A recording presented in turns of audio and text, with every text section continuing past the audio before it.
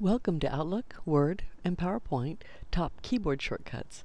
I'm TrainerLori.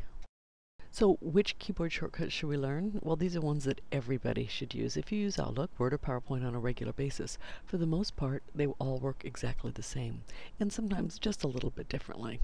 So essentially, we want to learn how to perform actions quickly without using the mouse. First, how do we use the keyboard? Well, if I say Control-Z and I show you with a capital Z, it really means that you hit Control and then Z simultaneously, starting with the Control. It does not mean that you make it a capital Z. Okay, I only do that so it's easy to see. So what does Control-Z do? Well, it is undo. It is the same as using the undo buttons up on your quick access toolbar. So it will quickly undo something. And Control-Y, which is right next to Z on the alphabet. It's a little memory device to help you remember it. That undoes an undo. In other words, it's called a redo. So if I did something I didn't want, I can bring it back again. You get 100 undos in Office 2010 until you hit Control-S or Save. Once you do that, all bets are off. It starts all over again. Control-C, hopefully everybody knows that. You select the data that you want to copy and you hit Control-C and it copies it. Puts it on the clipboard. However, if you use Control-X, it will take it out of the original one. X looks like scissors, and so it's easy to remember. It cuts it out. But again, it puts it on the clipboard. And how do we access it? How do we get it back? Control-V, which is for Velcro. Control-V is Velcro or paste. And when you do that, you'll get some options for pasting as well. Some of my favorite tools that I use as I'm typing. Control-B obviously makes it bold, Control-I makes it italic, and Control-U makes it underline. You would turn it on by clicking Control-B before you type, and then as you type it will be bold, and then turn it off again. Simply click it again. Control-A, that means control it all. That's how I remember it.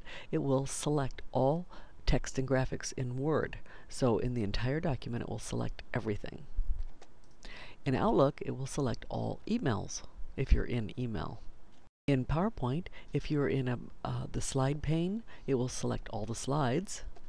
If you're on a slide, it will select all the elements on the slide, text boxes and graphics and everything. And if you're in a text box, it will select all the text in the text box. So it does different things depending on where you have clicked first, but Control-A to control it all, to select it all. Control-Home goes to the first page, or the slide, or email. And Control-N goes to the last one really fast.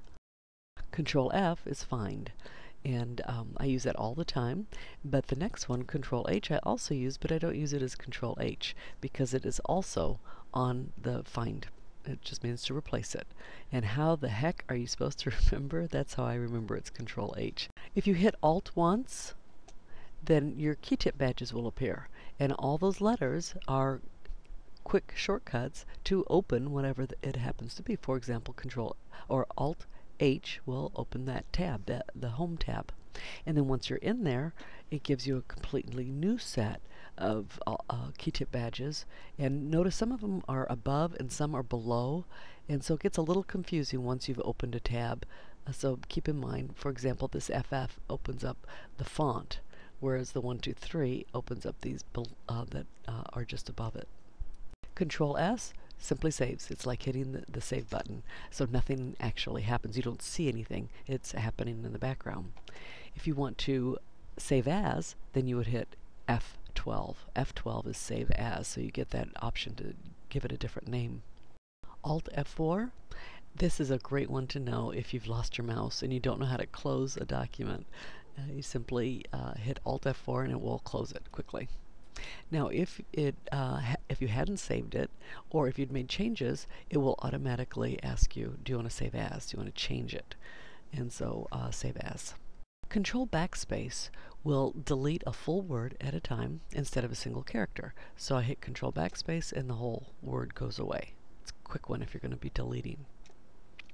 Control arrow, and it can be the right arrow or the left arrow, and what it does is it changes where your cursor is. So you can see the cursor is in front of holding, and then if I hold Control and use the arrows, it will just jump me one word at a time instead of one character at a time.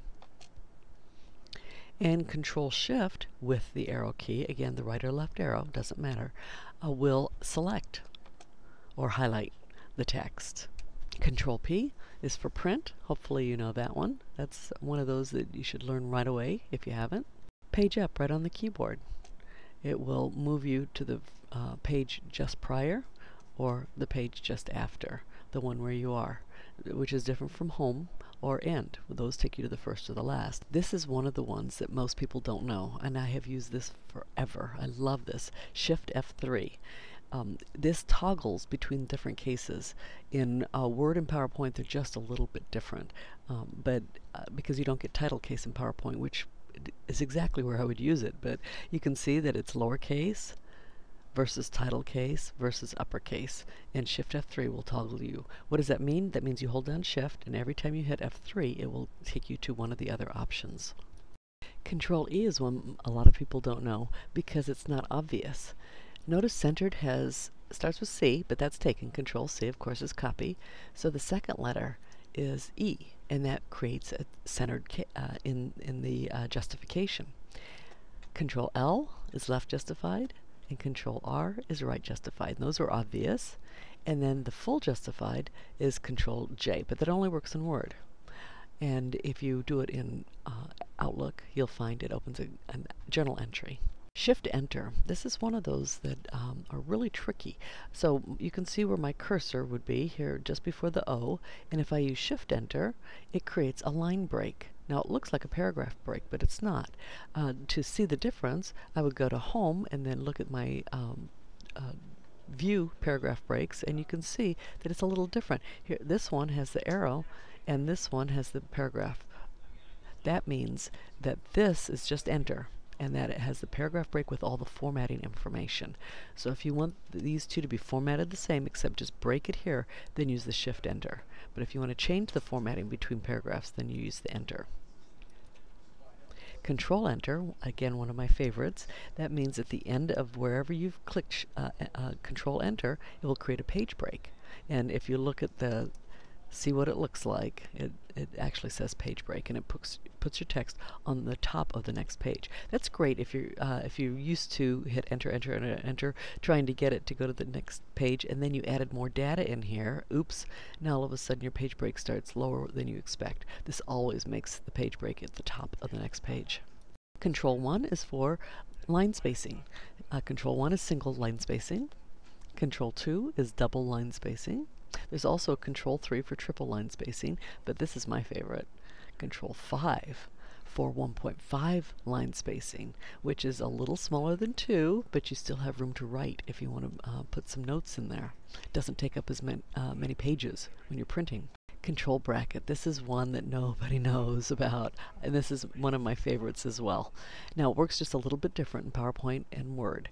Word and Outlook work the same, but in PowerPoint, when you use Control bracket, it will jump you as much as it will show here. For example, 20 will jump you larger to 24, and then 28, etc. However, if you're in Word, it only jumps or grows by 1 point, which can be very useful, especially when you're making a headline and you want the headline to fit, and you don't really care how many points it is. You just want it to fit. But you also have the option to use the other bracket. Now, notice these are square brackets, not round or squiggly. And you can see that the closed bracket makes it larger, and the open bracket makes it smaller. Control K creates a hyperlink. Get that? Link. That K sound helps you remember that it is Control K, and that opens up your hyperlink so that you can put in what text you want. You can copy and paste whatever hyperlink that you have and paste it in here under the address. So in this case, the word office, shows here, has a hyperlink that goes to this. Very convenient. Love that. Alt-Tab. A lot of you are familiar with Alt-Tab. If the boss is walking by and you've got a game playing, you hit Alt-Tab and it'll move you to the next screen, so it won't show what you're actually doing. However, if you have Windows 7, you have another option, and this is the Windows button with Tab, and it creates like a parade of all your open applications. And it's kind of cool, and you can see them just a little bit better than on the Alt-Tab. That's all for this time. I hope you enjoyed it. If you do, please like it, and we'll see you next time. Bye.